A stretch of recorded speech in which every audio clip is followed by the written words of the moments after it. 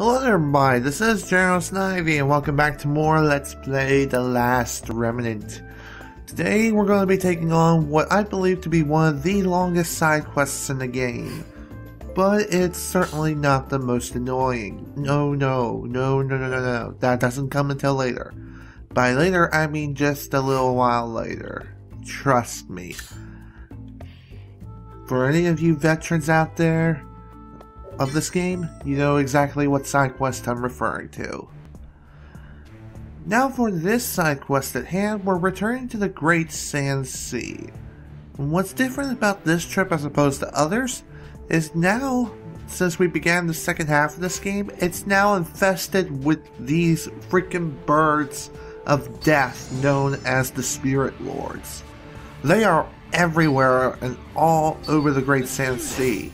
So approach with caution. Even if you have a high morale, their curse ability is going to severely knock down your morale down to almost nothing. So yeah, just want to put that out there. For battle strategies, there's the usual pound them to the ground until you win. And yeah, you will have to change it up just slightly. I would recommend having like 1 or 2 unions on standby and I would suggest having the rest attack the birds, so that way those guys who are attacking on the offense the guys who are on the offensive are the ones who get cursed, while the other ones who are not cursed can come in, kill them, revive them, and get on with the fight. Because really, curse is only used once, like at the very beginning of battle when you first engage the Spiritlord. And it also takes quite a bit of time to take down too, because the Spiritlord is very stubborn as far as HP is concerned. It has a ton of HP and it's not going to go down without a fight. And it pretty much behaves in the same sort of field as any of the other variants of these freaking birds that we've faced thus far. Annoying as hell, and they just love to curse you to death. Yeah. That's pretty much it. They just curse you dead. Annoying, sure, but what can you do? So, what can I talk about today? Well, truth be told, I really don't know. I didn't really come in here with a list of topics at all. The only thing I did was just decide to say, hey, I want to pop in and make a video or two. And that's what I'm doing here now. Now, you may also be wondering, why didn't I just cut to the destination?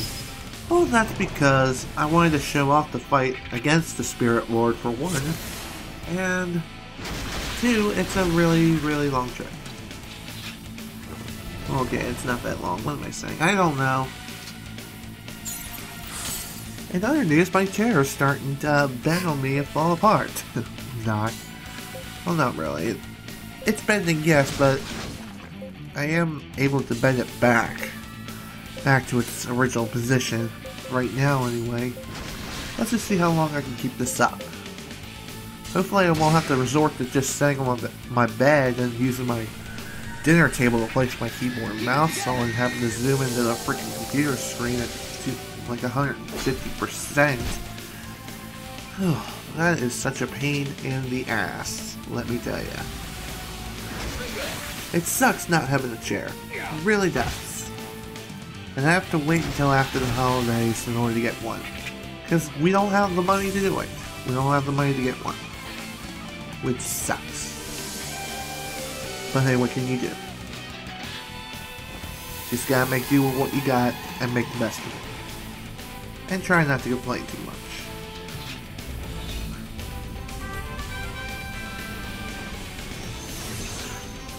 So, what else can I talk about today? Well, truth be told, I really don't have much anything else to talk about. I've seen the recent Family Guy Christmas special episode, or whatever it is. I think it's called Christmas Guy, or something like that. In that episode, Brian Griffin was brought back to life, which was freaking awesome. How did it happen? Well, I'm not going to say, because I don't want to spoil the episode. You'll just have to watch it and find out for yourself. You should still be able to find it on YouTube the last time I checked, but then again, Fox probably took it down in a matter of days. Who knows? Again, just have to wait and see. I mean, there are other ways of watching Family Guy episodes. There are even other websites where you can find them and watch them.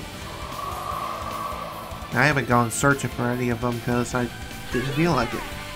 Well, there's also Netflix too, and Hulu Plus. You can watch it on Hulu Plus as well. Another idea you can do. What am I saying? I don't know. I don't care anymore.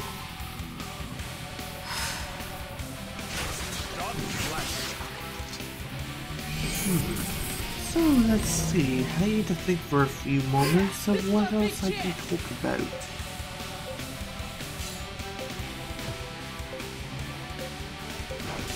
To tell the truth, there really hasn't been much of anything happening as of late. It's just kind of the same old thing again and again. I haven't really found any interesting topics, and haven't come across any news online that are really related or anything like that, which stinks.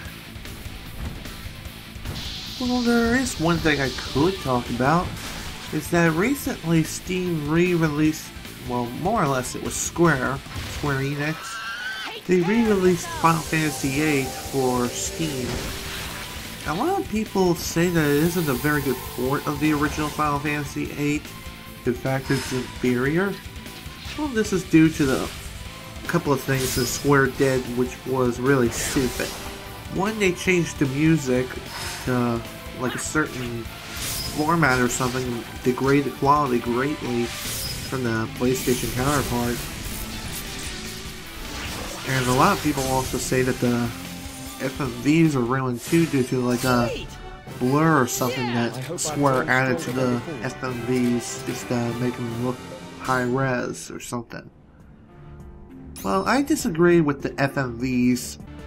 FMVs actually look fine to me, and I play on a full 1080p monitor on the HDMI, so yeah, I don't notice anything wrong here. Now we're gonna cut towards the entrance of where we gotta go within the Great Sand Sea. It's actually quite a bit of ways. Head towards the left hand side and just stay within this area.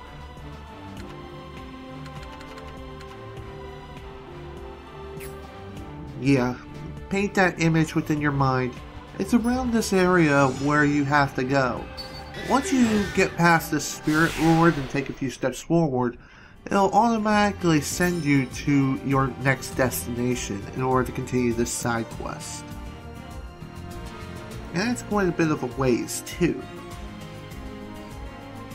One other thing I need to mention about this side quest, much like the one back in Dillmore, this side quest is going to be split into 3 videos. I was thinking it was going to be longer. I was thinking it was going to be around 5 or 6 videos, but no, oddly enough, it didn't take me as long as I thought it was going to be. And this is due to the fact that I only took 1 pass as opposed to the other 2. As you can see, there are 3 paths in which you can take to ascend through this tower. One on the left, right, and down the middle. The shortest path? I'm not sure. I think all paths are equal in length, but some are more dangerous than others, so keep this in mind. After I finished the side quest, I came back to this tower to pick up all the treasures that I missed on the other 2 paths, and I also did some training off screen. And I also set up some new unions and really odd thing of... It's an odd band of misfits. You'll have to wait and see in a future video after the side quest is done. Come on, let's kick some ass. Now for the first set of enemies we have here. The Basilics? Yeah, I think they're called Basilic. Basilisk, what can I say about them? We've seen a variant of these guys before, but they're more annoying than ever here. Because they do have a bit of a tendency to spam mime. They have a tendency to spam Mind Crush. Kind of like in Yu-Gi-Oh! How the Pharaoh would free some people, like in the first episode of Yu-Gi-Oh! Remember when Yugi freed Kaiba's mind when he was committing bad deeds?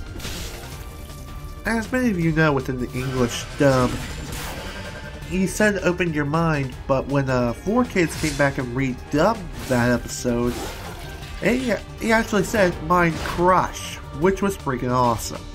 I wish they continued that, but unfortunately, no, you can't always get what you want, especially when it comes to that company. Thankfully, they're non-existent, but I don't know.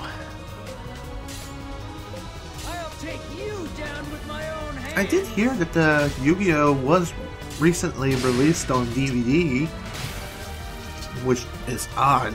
Like, why wait till around 2012, 2013 to do it? And the unfortunate thing is, it doesn't include the original Japanese dub, which is stupid, in my opinion. It really is. Really wish they would include the Japanese dubs as a different way of watching the show. Give us a little bit of variety here. That would be really nice. But no, you can't always get what you want, especially when it comes to certain programming. Google. But that's another tale for another time. Another thing with Basilisks, what can I say about them? They do have a bit of a tendency to show up in groups. Just be careful and watch your head and everything should be okay. I pretty much see that all the time, but what can you do? Now, let's see, what else can I pull out of my butt to turn into a discussion?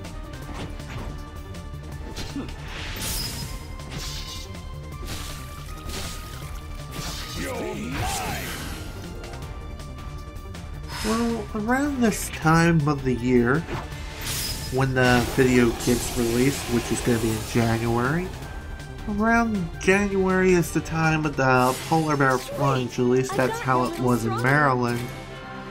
But here, I don't think there is one, but then again, who knows? Who knows for sure? I haven't really looked into it. If there's a polar bear plunge within your state or your area, have you ever participated in it? And feel free to share your experiences in the comments section below. Even if you didn't participate and you just donated some money towards it, let me know if you did that or not. I'd love to know. I participated in the polar bear plunge before. I think I've done it at least 3 times. Once I did it with my stepfather, and 2 times I did it with my sister and some of her friends. And each time was a really fun experience. The water was cold, but damn, it was fun. It's really fun to be able to rush into the water and just plunge in there and be a freaking beast, numb to the freaking bottom of your body all the way up. I'm serious about that though.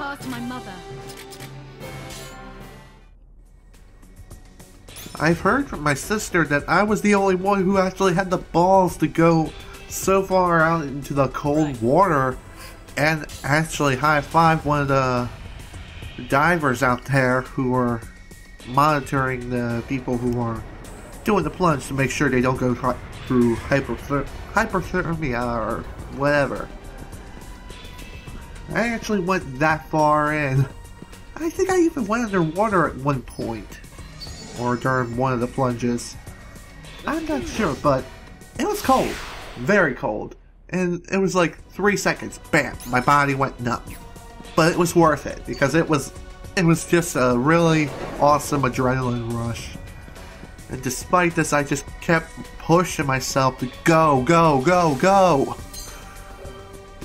Oh, man, what a rush. What an experience. Have you ever done something like that? I'd love to hear it. Oh, those were the good times. Let's do this.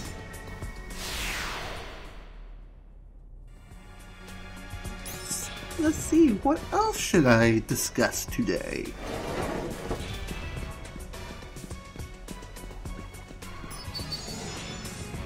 Nothing really much is happening as far as my personal life is concerned.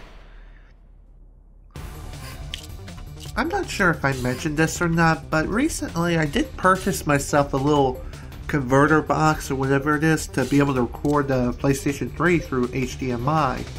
Because as some of you should know, recording gameplay from the HDMI on the PlayStation 3 and PlayStation 4 is practically, it is impossible due to the fact that Sony integrated HDCP, which is high definition copyright protection. That's it, high definition copyright protection. They implemented this to prevent users from, capturing Blu-rays and movies and stuff like that and uploading them to the internet. Which is a good idea to have that implemented, but I wish it wasn't implemented in games. Microsoft also does have HDCP, but only for movies and TV shows, and not for games. I don't know why Sony couldn't do the same thing. There is a rumor going around that Sony is going to release a patch for the PlayStation 4 to disable the HDCP for games and keep it enabled for movies and stuff. But I don't know if that's going to be happening or not, because it didn't happen for the PlayStation 3 as far as I know. So, for the time being, we have to use this little monoprice converter box thing along with the HDMI to DV cable and an optical cable or to capture video and audio from the PlayStation 3 via HDMI as well as the PlayStation 4. Do I have a next gen console yet? No I do not. I'm probably not going to get a next generation console anytime soon. Well, I have the Wii U, so I'm kind of eating my own words. Whoops. So yeah, don't have a PlayStation 4 or an Xbox One yet. Don't know when I'm getting one.